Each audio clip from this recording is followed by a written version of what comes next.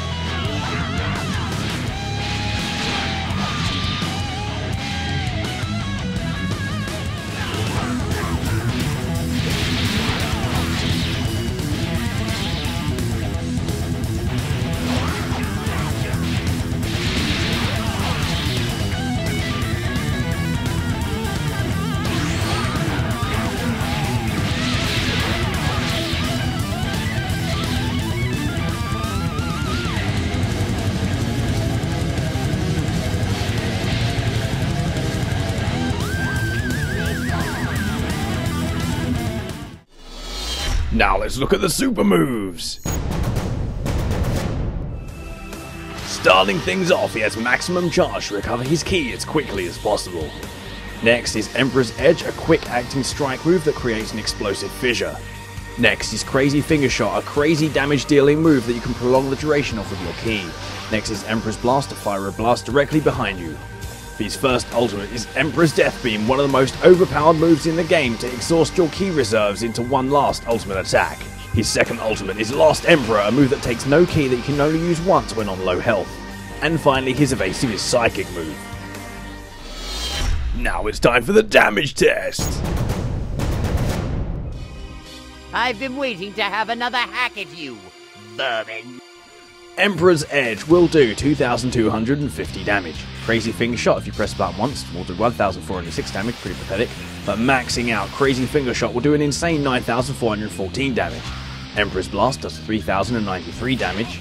A completely full ki bar reserve of Emperor's Death Beam will do an insane 19,341 damage. Considering it takes absolutely no ki, Last Emperor will do 7,243 damage. Your full light combo chain will do a pretty nice 2,997 damage. Your full heavy combo chain will also do an OK 3,240 damage. Your full mixed combo chain's a little better and does a pretty respectable 4,197 damage. Here is a quick, easy transition from an unvanishable combo into a crazy finger shot that will do 10,974 damage. Here is the second super damage combo utilizing a vanishing stamina break and basically the same combo as before, but except with this extended combo to deal more damage. That will do 12,048 damage.